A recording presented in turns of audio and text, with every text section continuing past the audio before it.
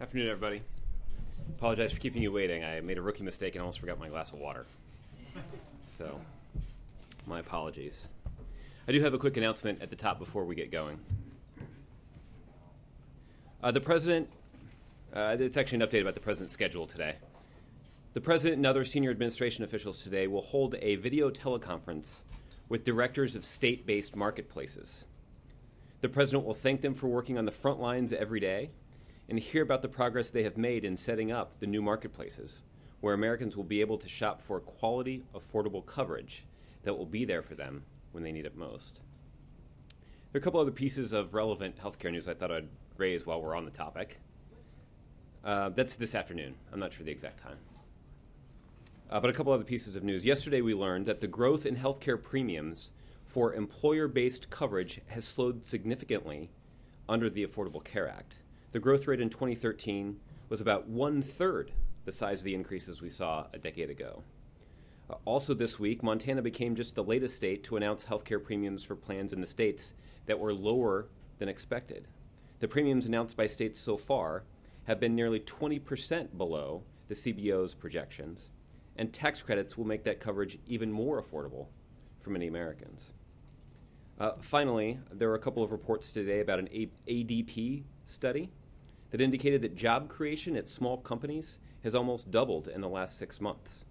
This is another signal that economists say undercuts claims that the Affordable Care Act is having a negative impact on job growth, particularly among smaller businesses. In fact, some might even say that this is evidence that the Affordable Care Act is having a positive impact on small businesses, their bottom line, and of course their employees who will have access to health care coverage. So, with all of that, Julie, I'll let you take us away. Thank you. I wanted to ask about the situation in Syria. We obviously got the statement earlier today asking for the UN to investigate this latest incident. The President has said for, I think it's been about a year now, that chemical weapons use crosses his red line. And yet we have at least the one confirmed use. We have this new report.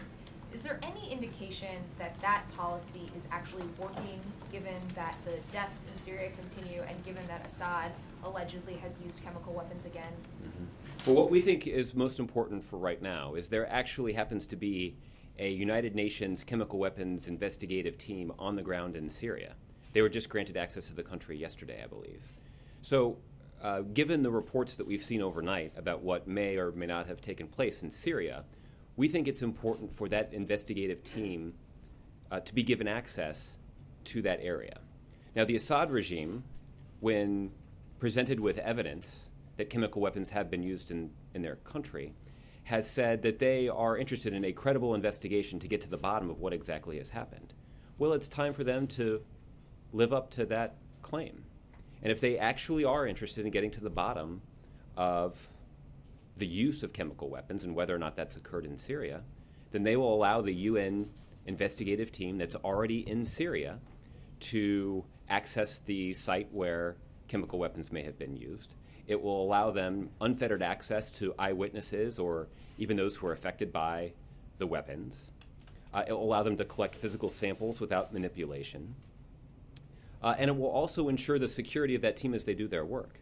So the United States will be consulting with our allies and our partners on the United Nations Security Council about this, because this is and should be a top priority of the United Nations. But what about the U.S. policy should make Assad feel threatened in any way, feel like he shouldn't do this again? Well, this is not just a U.S. policy, but there is broad international agreement. International community's response. I mean, what about that is threatening to him at this point?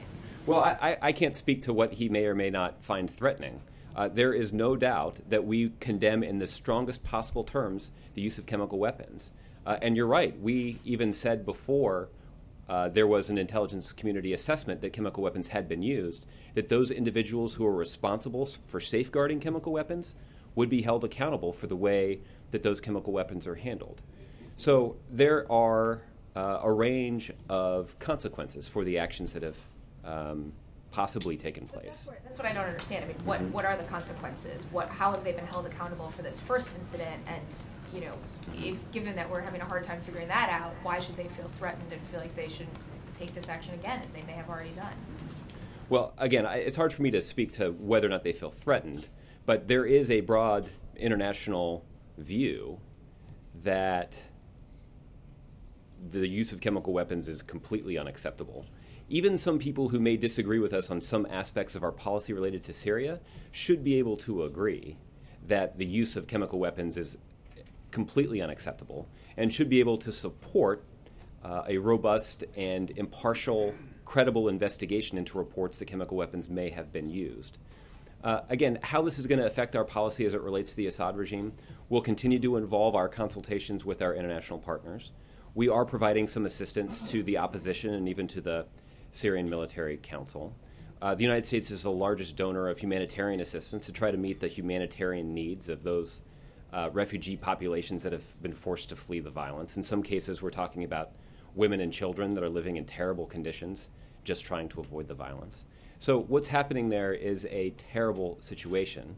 There is work that can be done with our international partners to try to continue to pressure the Assad regime. We've seen evidence and indications that the Assad regime is feeling that pressure, but you're right that that has not resulted in the outcome that we would like to see, which is Assad being completely removed from power. That's not just the preference of the United States of America, that's the will of the Syrian people, and that's why it's important. Okay. Jeff. Josh, does the United States have any independent verification about this alleged attack? We do not. We've seen these reports. We've consulted with some of our partners in the region about these reports. But that is why we are calling for this UN investigation to be conducted.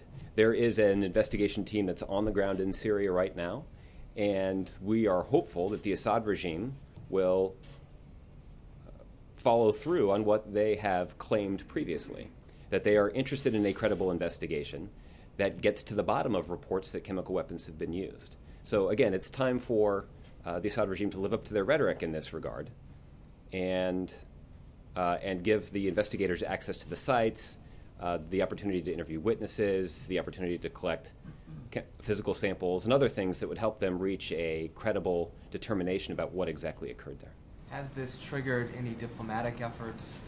For example, is Ambassador Rice speaking to her Russian counterpart? Is Secretary Kerry putting any pressure on Russia over this particular incident in Syria? Well, I don't have any specific calls to read out to you. There are a number of conversations that have occurred at a couple of different levels between the United States and our partners and allies who have a vested stake in the outcome.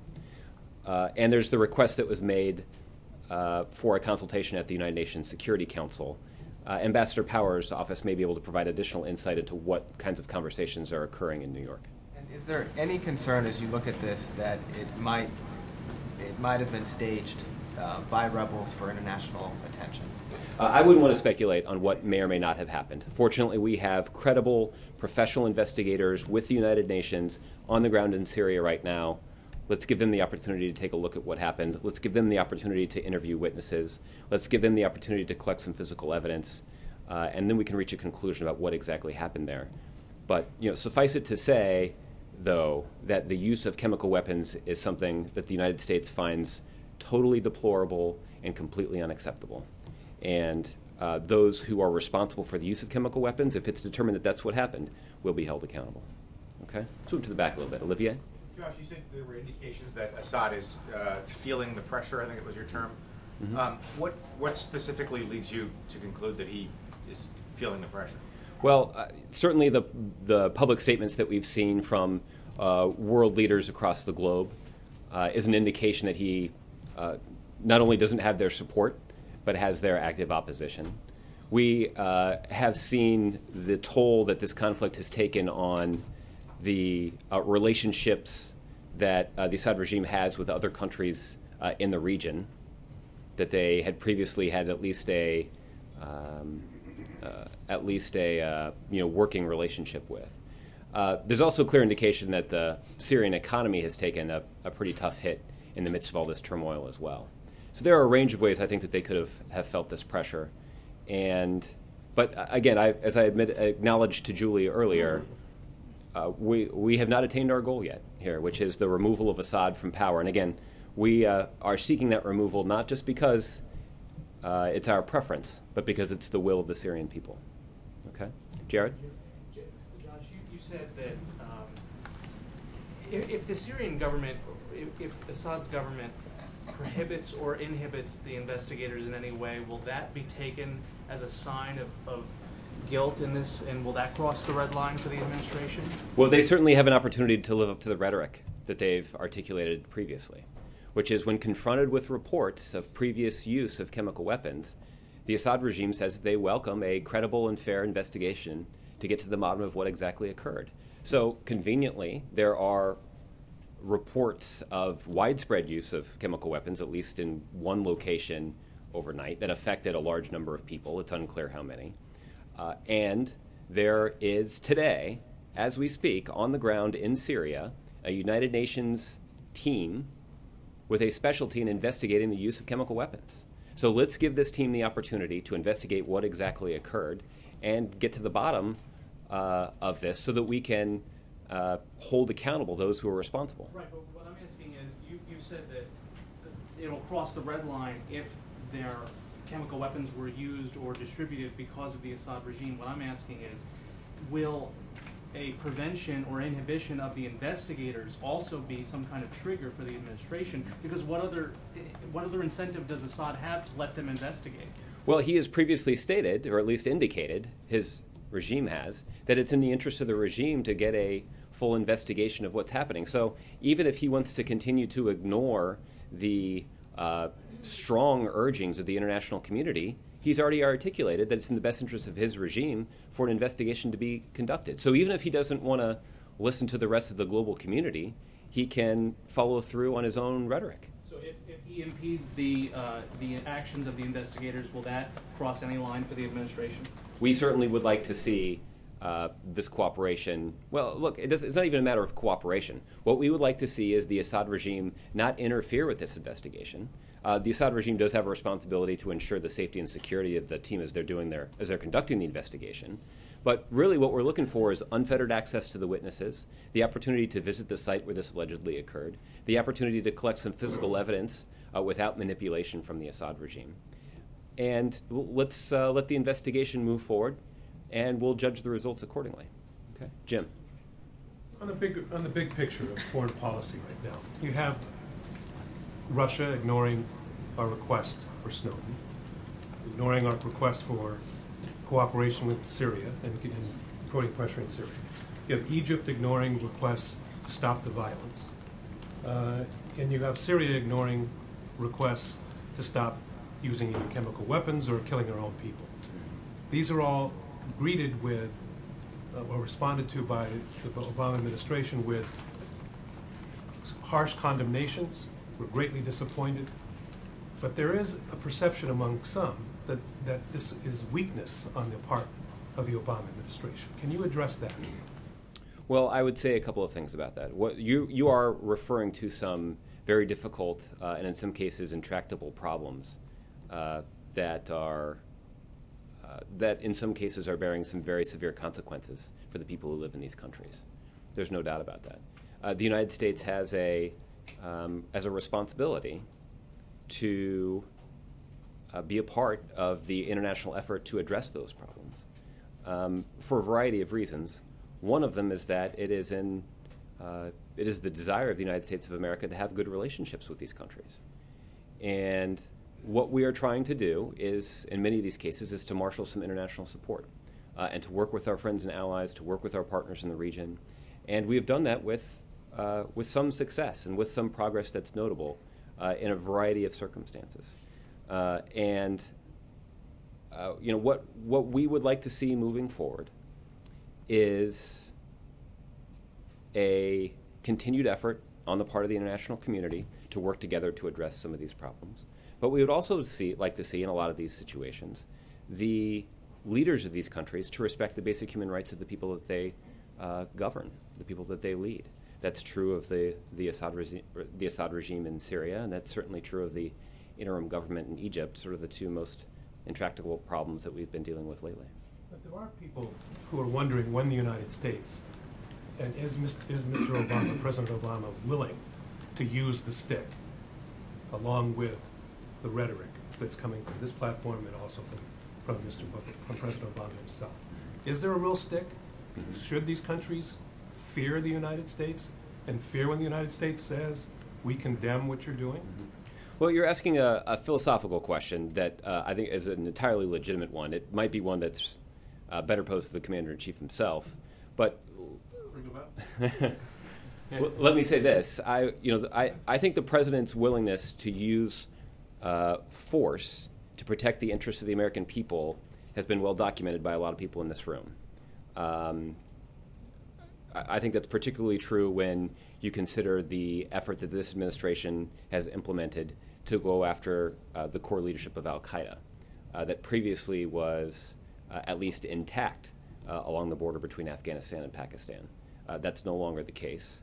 Osama bin Laden is no longer there plotting against the United States and our allies. That doesn't mean that there isn't a continuing threat that's posed by other elements of al-Qaeda, but that threat has changed because of this President's willingness to use some force. There also are plenty of other ways in which we have worked with the international community to accomplish some objectives and to make some progress on things. The President took a trip to Africa where he highlighted some of the strong relationships the United States has with some countries there. And this is some of the work that the President vowed to do when he took office, which is to rebuild some of the relationships that were in tatters when this President entered the Oval Office. That strengthens the position of the United States on the international scene. It's good for our broader national security interests. But it is something that the President and senior members of his team have to work on every single day. Okay? Peter. Yes.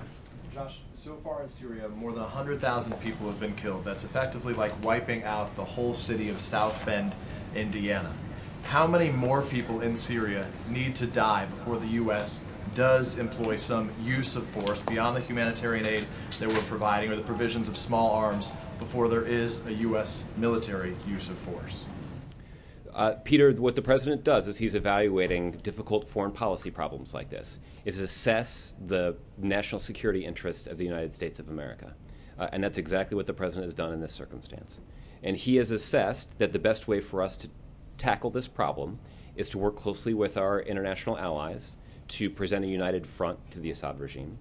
It has involved working with our partners to try to pressure Bashar al-Assad to respect basic human rights and to leave power. It has involved providing assistance to the Syrian Opposition Council and to the Syrian Military Council to aid them as they fight against elements of the Assad regime troops who are waging war against them. It also means providing humanitarian assistance. As I mentioned earlier, the United States is the largest donor of humanitarian assistance to try to meet the needs of those people in Syria who are bearing the brunt of the violence in Syria. Does this change the calculation? If this is in fact the case, does this change the calculation for the President? He had said before boots on the ground was not an option. Does this change that? Before we suggest what may or may not happen as a result of the investigation's findings being revealed, let's start with making sure that this investigation actually gets conducted in a manner that is credible. Fair enough. So last time during the investigation, several months passed before the U.S. took any form of action. In this case, there's no reason to believe that the UN will be granted access to that location, given the fact that the terms of the negotiation between the regime and the UN inspector. Well, I think I might quibble with that just a little bit, because there actually is an investigations team that is in Syria right now. So I think that makes it slightly more likely, but we'll see. It certainly makes it easier for the Assad regime to facilitate their access to these sites. There's a bunch, the access of this team to the country represents at least one negotiating step that doesn't have to occur. So again, we're going to see, and this is a test for the Assad regime about whether or not they're going to live up to their rhetoric here. But I'm not sure that this is exactly the same situation that we were facing before. And what's also unique here is that the terms have already been negotiated between the UN inspectors and the regime in advance of their arrival, suggesting they could only go to those communities, which is why... Yeah, that suggests that there might be a framework in place that could be applied in this circumstance. So if they do not get access, which appears to be the case right now, the Syrians have said they will not grant them access to those specific locations. Last time around when the White House spoke about the use of chemical weapons, they referred to it as having taken place on a small scale. Does this qualify as a large scale, as a more significant scale? Well, you're referring to an intelligence community assessment about the previous use of chemical weapons. I don't have an assessment about this particular circumstance to share with you at this point, but this is certainly one of the things that could be determined by a legitimate, credible investigation, and it's among the many reasons why the Assad regime should facilitate the investigators' access to that site. Two more quick things. One, Jeffrey Goldberg today writes, why would the Assad regime launch its biggest chemical attack on rebels and civilians precisely at the moment when a UN inspection team, as you noted, was parked in Damascus? The answer, he suggests, to that question is easy, because Assad believes that no one, not the UN, not President Obama, not other Western powers, will do a damn thing to stop him. There is a good chance that he is correct. Is the U.S. going to do anything to stop him beyond what it's done? Well, there are a number of steps that we have taken, and I've sort of walked through what those steps are. Those involve humanitarian aid, that involves close coordination with our allies, it involves important conversations with regional partners, and it involves some assistance to the Syrian Military Council. So there are a range of things that we've done already. In terms of additional assistance that could be provided, I certainly wouldn't rule that out. But again, that's something that we are considering on a pretty regular basis. And the conduct of this investigation, the results of this investigation, or the efforts by the Assad regime to inhibit this investigation will certainly impact that calculation about possible additional aid. Last question is on Bradley Manning. His attorneys are saying that they're going to apply for a presidential pardon. Will the president grant Bradley Manning a presidential pardon? There's a process for pardon applications, or clemency applications, I believe they're called. And I'm not going to get ahead of that process. If there is an application that's filed by Mr. Manning or his attorneys, that application will be considered in that process like any other application. Okay, Ed. Josh, when you were talking on Syria here about tough statements coming from this government, other governments around the world, I think Julie noted earlier, it was 1 year ago this month, the president said at that podium at a news conference that if the chemical weapons were used or spread in Syria, that would be a red line. But his next sentence was, and there would be enormous consequences. Mm-hmm. So Julie got at this, and I didn't hear an answer. Mm-hmm. What have the consequences been? Where are the consequences? Well, there are a number of them. We've talked about the steady escalation of aid that has been provided to the Syrian opposition. And that is an effort to try to help the opposition weather the war that's being waged against them by the Assad regime. We have also talked about our insistence that those who are responsible for the handling of chemical weapons will be personally held accountable for the responsibility that they have in the handling of those weapons. But it's been a year since the president made that statement. So you're saying Sure. they'll be held accountable. It's been a year. Well, it has been, and we are in a circumstance where the Assad regime is still in power, but you have a large segment of the international community aligned against them. You have the United States of America providing assistance to the opposition. You have the United States of America trying to meet the humanitarian needs or assist in the meeting of the humanitarian needs of the Syrian people. And this is a situation that is ongoing. And our efforts to work with the international community and to work with the Syrian opposition to remove Assad from power are ongoing. And again, we're working in that effort, not just because it's the preference of the United States, but because it's the will of the Syrian people. And that ultimately is what we would like to be the outcome here, a government that reflects the will of the Syrian people and that respects the basic human rights that the Syrian people deserve to have protected by their government. So applying the same, and Jim got at this a bit about the rhetoric in many of these cases, but now you shift it to Egypt, with people being killed, Christians in particular being targeted, churches being destroyed. What's the president's red line in Egypt? Well, I didn't bring my red pen out with me today, but I can tell you that we have condemned in unambiguous terms all the violence that's been perpetrated in Egypt. We have been concerned and condemned the violence that was perpetrated by the government against peaceful protesters, and we're just as outraged and just as concerned about reports that Christian churches have been targeted. The violence in Egypt should come to an end. It needs to stop. And that is the way that we're going to facilitate the kind of reconciliation that will allow the interim government to make good on their promise to transition back to a democratically elected civilian government. We need to see an inclusive process get started there, and that's something that we are encouraging the interim government to undertake. Last topic. Do you have any reaction to the Christopher Lane case?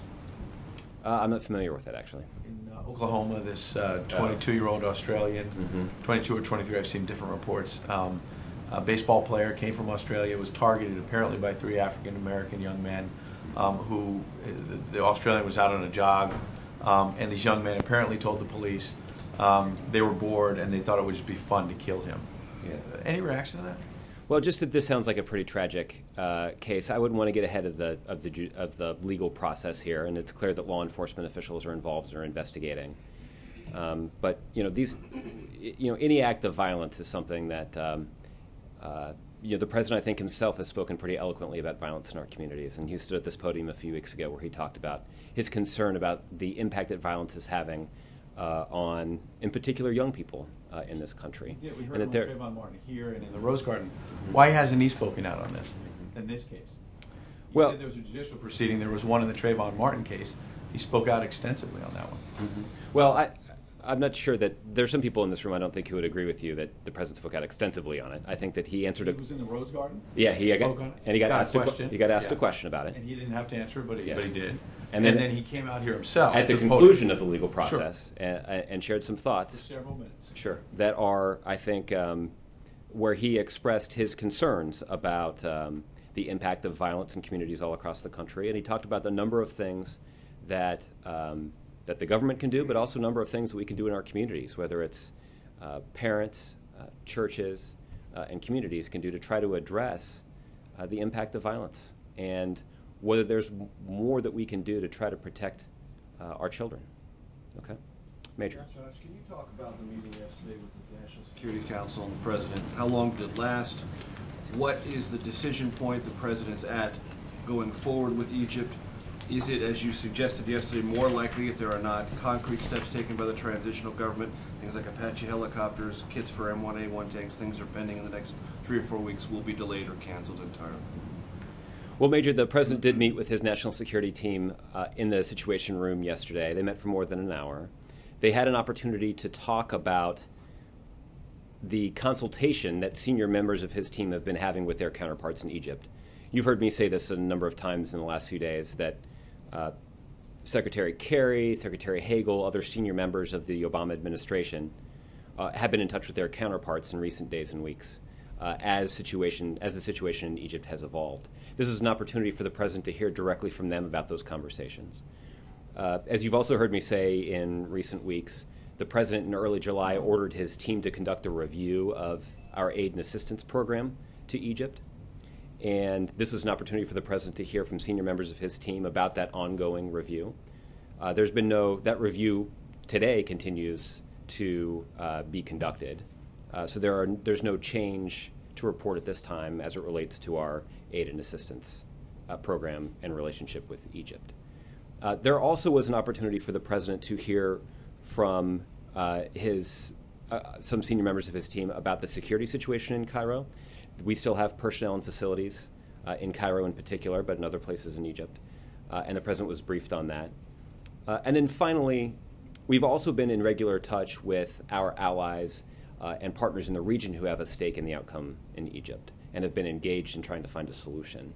And the President was given the opportunity to hear from them about the conversations they've had with our allies and partners as well. Based on that briefing, does the President believe there are extra security precautions that can or should be taken for Americans in Egypt? Nothing that I'm prepared to announce right now. On the NSA story that was in the Wall Street Journal today, is it really credible now for this White House to continue to say, as the President said on Jay Leno, there is not a domestic surveillance program going on in this country? Of course.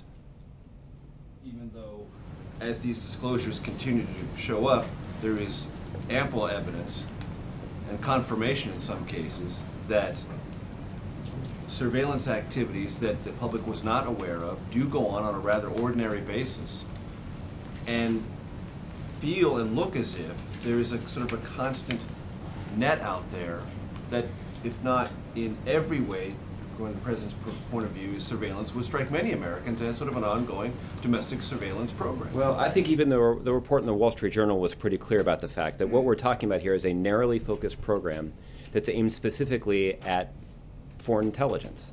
And that the goal here is to implement these programs in a way. Aims and goals, but as the report indicated and other reports have, there are more than one or two instances where emails or conversations that don't fit into those particular identified, legally established surveillance guidelines do get surveilled. Mm-hmm. And the reason that we know about that, the reason that you read about it in the Wall Street Journal, and the reason that we're talking about it right now, is because there are very strict compliance standards in place at the NSA that monitor for compliance issues, that tabulate them, that document them, and that put in place measures to correct them when they occur. So I'd actually refer you back to... There's a tabulation of the domestic surveillance. So there's a tabulation of compliance issues. This is a program that is related specifically to foreign intelligence and foreign surveillance for our national security purposes. But so I think the Wall Street Journal in that respect was pretty specific about the aims of that program and how some of those aims were achieved. Now, at the same time, when this president took office, he acknowledged in a news conference with all of you that when he took office, he had some inherent skepticism about these programs and about whether they did properly strike the balance between protecting our national security and protecting the privacy rights that all Americans enjoy. So as a result of that skepticism, he ordered a review of these programs. And as a result of that review, some steps were taken to put in place stricter compliance standards, greater transparency measures, and additional responsibilities for the intelligence community to report to Congress, who has oversight responsibility.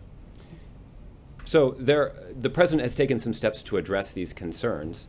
The last thing I'll say about this is, as we've talked about this in recent months, one thing that has become clear is that these programs are operated by national security professionals, and that the conduct of these programs is critical to our national security. There are documented cases where these programs have contributed to the disruption of terror plots. There are documented cases where these programs have strengthened not just our homeland security, but also the security of our assets and our allies around the globe. So we're talking about very important programs, but the president feels just as strongly about the need to make sure that we're striking the right balance between our national security and privacy. I actually do want to add one more thing, which is that we have heard in recent weeks suggestions from members of Congress that there are additional things that we can do to strengthen the oversight of these programs and to make sure that these strict compliance standards are met. So if there are individual members of Congress that have suggestions for additional changes that they would like to enact into law, the president and other senior members of his administration are willing to sit down at the table with them to put in place greater transparency measures. The reason for that is simply that the president believes these programs will work better if there is public confidence in them. So if we can inspire greater public confidence in these programs by being slightly more transparent or by putting in place additional oversight measures, then we're certainly willing to work with Congress to implement those changes. Let me follow up on Jim's question about weakness. Maybe that's not the way the administration looks at it, but does it at times feel, particularly in Syria and in Egypt, powerless to affect events the way it would like to? Of course not. And the reason for that is very simple, which is that the president believes that there is a role for the international community to play in both of these instances. And this president and this country have taken a leadership role in the international community. The results of that international community pressure in Syria are, you would concede, extremely hard to find, would you not? Well, what I would say is that we have, I've acknowledged a couple of times that we have not, to this point, achieved our ultimate goal, which is removing Bashar al-Assad from power. And again, that is something that we seek to do, not just because it's our preference, but because it's the will of the Syrian people. And that there is broad international support for that. And there is also broad international support in Egypt in terms of asking the interim government to follow through on their promise to transition back to a democratically elected civilian government. And there is a role for the international community to play, and there is a leadership role for the United States to play in the international community. And you're right, in both instances, we have not attained our ultimate goal. But that is something that we... well, that's harder to assess. What I can tell you is that there are, that we've got some work to do in both of these areas, and this is something that we're actively working on. Whether it's a national security meeting that the president convenes in the Situation Room, whether it is meetings and consultations at the United Nations that are conducted by Ambassador Power, whether it is conversations with cabinet officials here, Secretary Kerry and Secretary Hagel and others are working in coordinated fashion to try to address some of these challenges. Okay, Jessica. Thanks, Josh. As you said yesterday, many people have Beau Biden in their thoughts and prayers. There have been some reports that he may have a potentially worrisome medical condition. Can you tell us anything about his condition and the president's latest contact with the vice president? I'm not in a position to offer any new details about the medical condition of Mr. Biden. When additional details are available, they will likely be communicated to you through the Delaware Attorney General's office. I don't have any update in terms of conversations between the president and vice president. And it's the vice president's office who is maintaining the vice president's schedule. So I don't have any updates on the schedule. As you know, he is in Houston today. At this point, he is still scheduled to join the president in Scranton on Friday. But we'll see. And if there are any changes to the schedule to announce, we'll get them to you.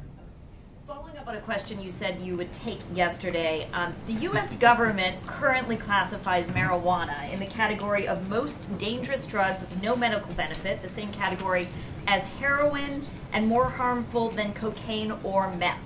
Sanjay Gupta, as you may know, has just called... Your distinguished colleague. Yes, my distinguished colleague, Dr. Sanjay Gupta, has just called for a reconsideration by the government. So given the reported medical benefits of marijuana, does the president believe the government should reconsider this classification? Well, Jessica, I can tell you that the administration's position on this has been clear and consistent for some time now. That while the prosecution of drug traffickers remains an important priority, the president and the administration believe that targeting individual marijuana users, especially those with serious illnesses and their caregivers, is not the best allocation of federal law enforcement resources. I looked it up. I think the president last talked about this in an interview he did with Barbara Walters back in December, where she asked him a similar question. And the president acknowledged that the priority here, the priority in terms of the dedication of law enforcement resources, should be targeted toward drug kingpins, drug traffickers, and others who perpetrate violence in the conduct of the drug trade. That is the best use of our law enforcement resources. And but at the same time, the president does not, at this point, advocate a change in the law. Is he willing to take steps to make it easier to conduct research on marijuana's medical benefits? I'm not exactly sure what steps are required or what changes could be implemented into the law to have an impact on marijuana research. Okay. Maybe you could let us know. So for some reason, I have the sneaking suspicion that this is going to draw me all kinds of traffic on Twitter. I'm predicting that now, and maybe I'll have an update for you later about that. Use some Doritos later. There are fires burning in 11 states across the nation, impacting tens of thousands of acres. Has the president considered stepping up federal involvement in fighting the fires, and has he considered visiting any of these states? Yeah, that's a good question, because there actually has been quite a bit of federal involvement here. The president was briefed on the situation. The president got a briefing yesterday on the efforts to fight the fire. A lot of F's involved in this. The president was briefed yesterday on the wildfire situation that's occurred throughout the West and the efforts that are currently underway to fight those fires. Got it right that time. One thing that has been announced recently, and I think this was also just yesterday, by the National Multi-Agency Coordinating Group, they elevated the national preparedness level from 4 to 5 at 6 a.m. yesterday. Now, what that does is it allows greater state and federal resources to be applied to confront this situation. The assessment of the preparedness level is based on fire conditions, fire activity, and resource availability. There are more than 40 uncontained large wildfires all across the West, including in states like Alaska, Arizona, California, Idaho, Montana, Nevada, Oregon, Utah, and Washington.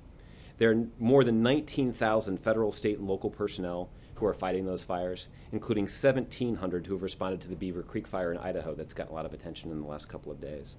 Since the start of the wildfire season, FEMA has approved 26 fire management assistance grants, including a fire management assistance grant that was provided on August 15th to fight the Beaver Creek fire in Idaho. These fire management assistance grants, what they do is they provide resources, both monetary and otherwise, to state and local officials who are responsible for fighting these fires. So there is a robust effort underway at the federal level to support the ongoing efforts. I should have started this comment by saying something that I think is true of everybody in this room, which is that our thoughts and prayers are with those families and those communities that have been affected by these fires, and our thoughts and prayers in particular are with those who are risking their lives right now to fight these fires. Okay. All right, April. Josh, can you talk to me about Cory Booker and the president's endorsement of Cory Booker, and particularly his comments that came out talking about how Cory Booker would help him in the fight with the gun issue that he's trying to win? You just want me to talk about it? I'm not sure that I have a whole lot more to add than what the president has said about this.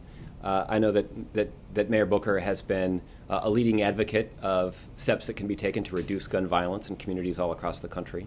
The president certainly shares that goal, and you've heard the president talk quite a bit about steps that he believes that Congress should take to reduce gun violence in this country. That's everything from passing laws that make it harder for criminals and others who shouldn't have guns, make it harder for those individuals to obtain firearms. There are also a range of things that we can do on areas like mental health and education that also stand to reduce gun violence in communities all across the country. But I know that Mayor Booker has also made middle-class families a priority and trying to fight for expanded economic access or expanded economic opportunity for middle-class families. And that is also a priority that the president has been loudly advocating. And that would be another thing that the president would look forward to the opportunity to work with Mr. Booker to make progress on. So along this line, we're going to branch off of this, but still on the same line. So has the president still been in the midst of all of this, everything else that's going, he's still trying to galvanize his group to help him push this gun legislation through, as he's talking about bringing Cory Booker into this? Okay. The steps that we can put in place to reduce gun violence remains a domestic policy priority of this administration, and we are willing to work with Democrats and Republicans to make progress on it. And there's a high-profile vote in the spring that left the president pretty disappointed, might be characterizing it mildly. And we look forward to an opportunity to revisit not just a vote on that one specific issue related to closing loopholes in the background check system, but on a variety of measures that would address the scourge of gun violence in our communities. So is Cory Booker somewhat a more interesting person to help him with this, as New Jersey was one of the first states who came out with this anti-assault weapon ban in the 90s? Mm-hmm.